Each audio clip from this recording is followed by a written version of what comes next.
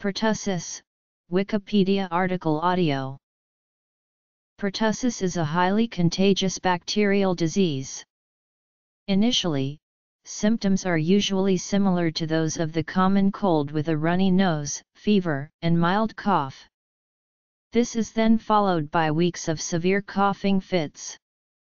Following a fit of coughing, a high-pitched whoop sound or gasp may occur as the person breathes in. The coughing may last for 10 or more weeks, hence the phrase 100-day cough. A person may cough so hard that they vomit, break ribs, or become very tired from the effort. Children less than 1 year old may have little or no cough and instead have periods where they do not breathe. The time between infection and the onset of symptoms is usually 7 to 10 days. Disease may occur in those who have been vaccinated, but symptoms are typically milder. Signs and symptoms. Pertussis is caused by the bacterium Bordetella pertussis. It is an airborne disease which spreads easily through the coughs and sneezes of an infected person. People are infectious to others from the start of symptoms until about 3 weeks into the coughing fits. Those treated with antibiotics are no longer infectious after 5 days. Diagnosis is by collecting a sample from the back of the nose and throat.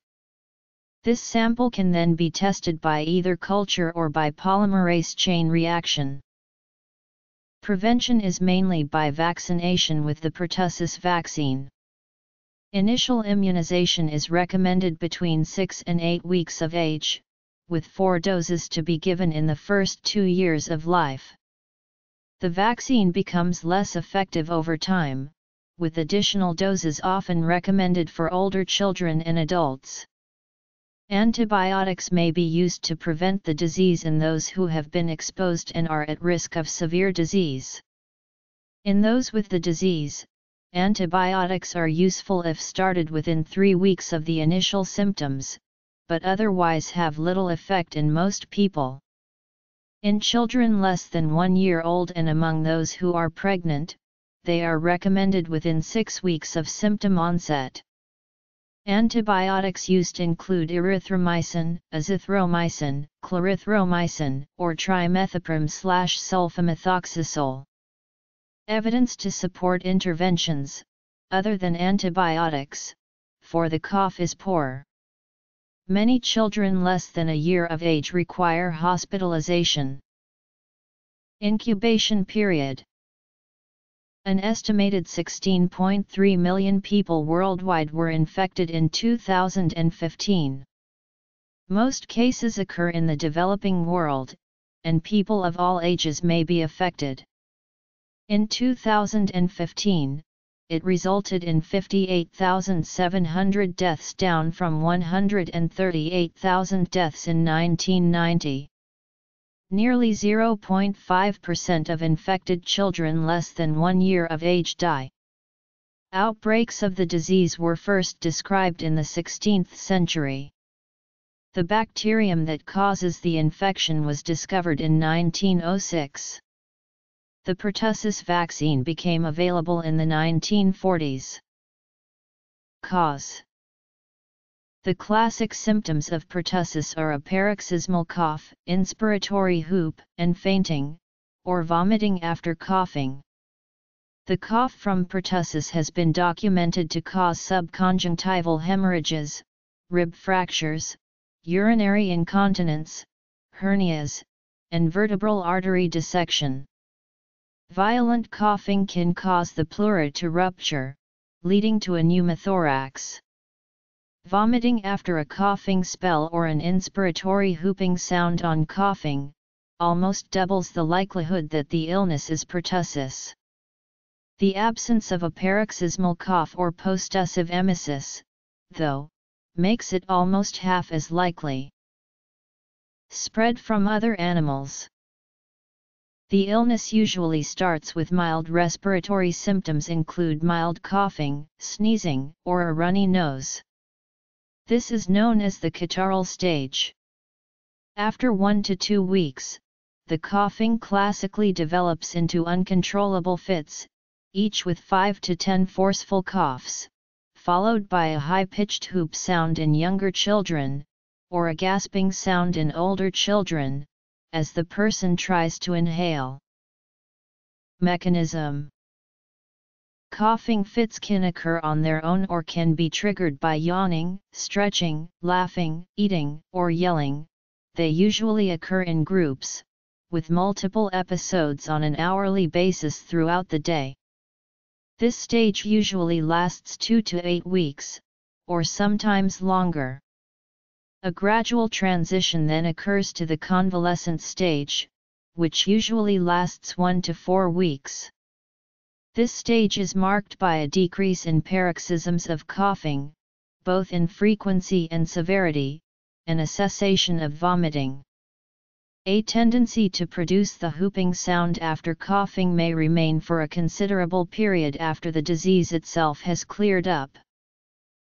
Diagnosis: the time between exposure and the development of symptoms is on average 7–14 days, rarely as long as 42 days. Pertussis is caused by the bacterium Bordetella pertussis. It is an airborne disease that spreads easily through the coughs and sneezes of an infected person. Prevention: vaccine. Treatment. Prognosis. Uncertainties have existed of B. pertussis and whooping cough as a zoonotic disease since around 1910, but in the 1930s, knowledge was gained that the bacteria lost their virulent power when repeatedly spread on agar media. This explained the difficulties to reproduce results from different studies, as the pre-inoculating handlings of the bacteria were not standardized among scientists. Today it is established that at least some primate species are highly susceptible to B. pertussis and develop clinical whooping cough in high incidence when exposed to low inoculation doses. The bacteria may be present in wild animal populations, but this is not confirmed by laboratory diagnosis, although whooping cough is known among wild gorillas. Several zoos also have a long-standing custom of vaccinating their primates against whooping cough. It acts primarily via its pertussis toxin, but also via invasion of tissues and alveolar macrophages. B. pertussis attaches to the cilia of respiratory epithelial cells, where it produces cilia-paralyzing toxins, and causes inflammation of the respiratory tract, thereby interfering with the mucociliary escalator by which pulmonary secretions are cleared. A physician's overall impression is most effective in initially making the diagnosis. Single factors are much less useful. Methods used in laboratory diagnosis include culturing of nasopharyngeal swabs on a nutrient medium, polymerase chain reaction, direct fluorescent antibody, and serological methods. The bacteria can be recovered from the person only during the first 3 weeks of illness, rendering culturing and DFA useless after this period, although PCR may have some limited usefulness for an additional 3 weeks. Serology may be used for adults and adolescents who have already been infected for several weeks to determine whether antibody against pertussis toxin or another virulence factor of B. pertussis is present at high levels in the blood of the person. By this stage, they have been contagious for some weeks and may have spread the infection to many people. Because of this, adults, who are not in great danger from pertussis, are increasingly being encouraged to be vaccinated. A similar, milder disease is caused by B. parapertussis. The primary method of prevention for pertussis is vaccination. Evidence is insufficient to determine the effectiveness of antibiotics in those who have been exposed, but are without symptoms. Preventive antibiotics, however, are still frequently used in those who have been exposed and are at high risk of severe disease. Pertussis vaccines are effective at preventing illness and are recommended for routine use by the World Health Organization and the Centers for Disease Control and Prevention. The vaccine saved an estimated 500,000 lives in 2002. The multi-component acellular pertussis vaccine is 71–85% effective, with greater effectiveness for more severe strains. Despite widespread vaccination, however, pertussis has persisted in vaccinated populations and is today one of the most common vaccine-preventable diseases in Western countries. The 21st century resurgences in pertussis infections are attributed to a combination of waning immunity and bacterial mutations that elude vaccines. Immunization does not confer lifelong immunity. A 2011 CDC study indicated that protection may only last 3 to 6 years. This covers childhood, which is the time of greatest exposure and greatest risk of death from pertussis. An effect of widespread immunization on society has been the shift of reported infections from children aged 9 years to infants, adolescents, and adults, with adolescents and adults acting as reservoirs for B. pertussis and infecting infants with fewer than 3 doses of vaccine. Infection induces incomplete natural immunity that wanes over time. A 2005 study said estimates of the duration of infection-acquired immunity range from 7 to 20 years, and the different results could be the result of differences in levels of circulating B. pertussis, surveillance systems, and case definitions used. The study said protective immunity after vaccination wanes after 4–12 years. Vaccination exemption laws appear to increase cases. Both WHO and the CDC found that the acellular pertussis vaccines were effective at prevention of the disease, but had a limited impact on infection and transmission, meaning that vaccinated people could act as asymptomatic reservoirs of infection. The antibiotics erythromycin, clarithromycin, or azithromycin are typically the recommended treatment. Newer macrolides are frequently recommended due to lower rates of side effects. Trimethoprim sulfamethoxazole may be used in those with allergies to first-line agents or in infants who have a risk of pyloric stenosis from macrolides. A reasonable guideline is to treat people age greater than 1 year within 3 weeks of cough onset and infants age 1 year and pregnant women within 6 weeks of cough onset. If the person is diagnosed late, antibiotics will not alter the course of the illness, and even without antibiotics, they should no longer be spreading pertussis. Antibiotics when used early decrease the duration of infectiousness, and thus prevent spread. Short-term antibiotics are as effective as long-term treatment in eliminating B. pertussis with fewer and less severe side effects.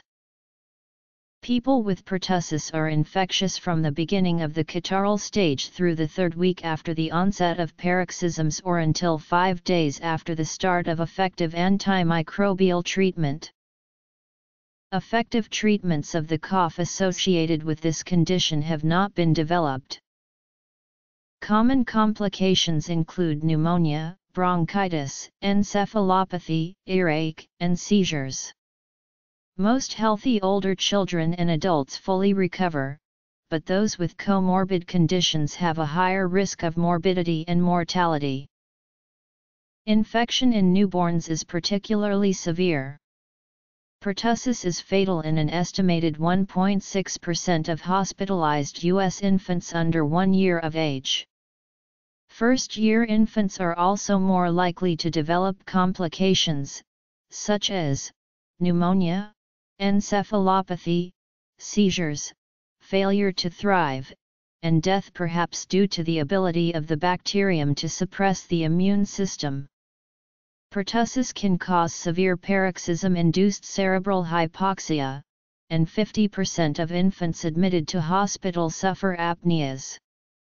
Reported fatalities from pertussis in infants increased substantially from 1990 to 2010. Worldwide, whooping cough affects around 16 million people yearly.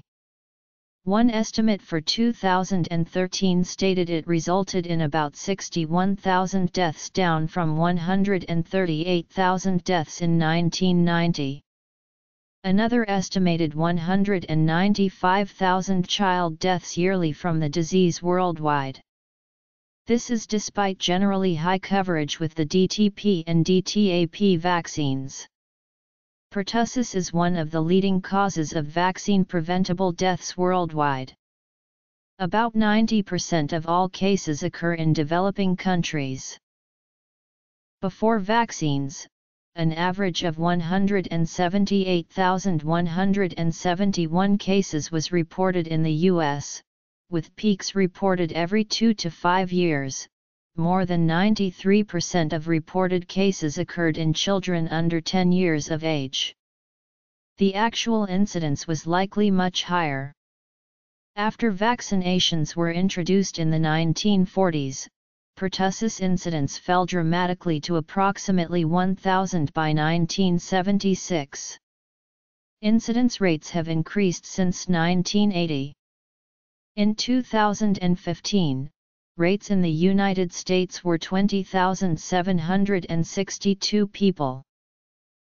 Pertussis is the only vaccine-preventable disease that is associated with increasing deaths in the U.S.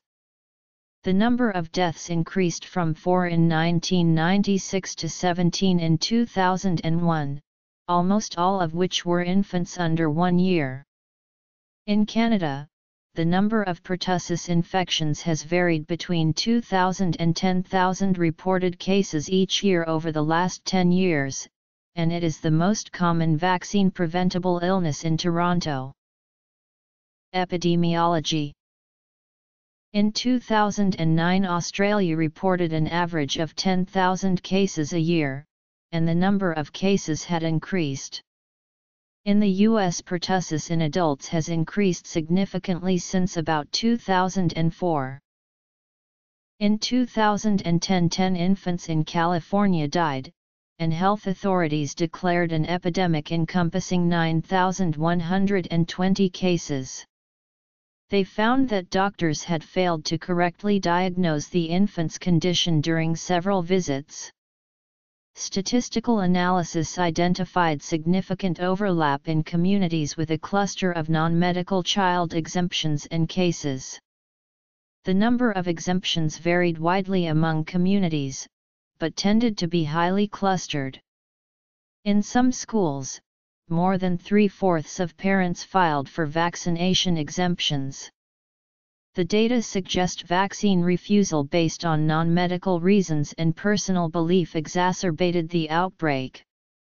Other factors included reduced duration of the current vaccine and that most vaccinated adults and older children had not received a booster shot. In April and May 2012, pertussis was declared to be at epidemic levels in Washington, with 3,308 cases. In December 2012, Vermont declared an epidemic of 522 cases.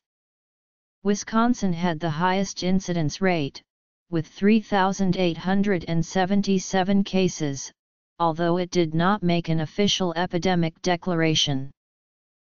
B. pertussis was discovered in 1906 by Jules Bordet and Octave Gengu, who also developed the first serology and vaccine. Efforts to develop an inactivated whole-cell vaccine began soon after B. pertussis was cultured that year. In the 1920s, Louis W. Sauer developed a weak vaccine for whooping cough at Evanston Hospital. In 1925, Danish physician Thorvald Madsen was the first to test a whole-cell vaccine on a wide scale. Madsen used the vaccine to control outbreaks in the Faroe Islands in the North Sea. In 1932, an outbreak of whooping cough hit Atlanta, Georgia, prompting pediatrician Leila Denmark to begin her study of the disease. Over the next 6 years her work was published in the Journal of the American Medical Association, and in partnership with Emory University and Eli Lilly and Company, she developed the first pertussis vaccine.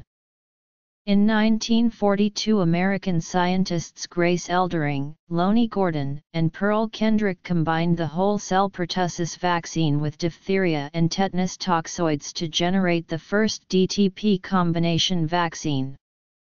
To minimize the frequent side effects caused by the pertussis component, Japanese scientist Yuji Sato developed an acellular vaccine consisting of purified hemagglutinins, which are secreted by B. pertussis. Sato's acellular pertussis vaccine was used in Japan starting in 1981. Later versions of the acellular vaccine in other countries consisted of additional defined components of B. pertussis and were often part of the DTaP combination vaccine. During the 1970s and 1980s, a controversy erupted related to the question of whether the whole-cell pertussis component caused permanent brain injury in rare cases, called pertussis vaccine encephalopathy. Despite this allegation, doctors recommended the vaccine due to the overwhelming public health benefit, because the claimed rate was very low, and the risk of death from the disease was high. No studies showed a causal connection, and later studies showed no connection of any type between the DPT vaccine and permanent brain injury. The alleged vaccine-induced brain damage proved to be an unrelated condition, infantile epilepsy. In 1990, the Journal of the American Medical Association called the connection a myth and nonsense. However, before that point, criticism of the studies showing no connection and a few well-publicized anecdotal reports of permanent disability that were blamed on the DPT vaccine gave rise to 1970s anti-DPT movements.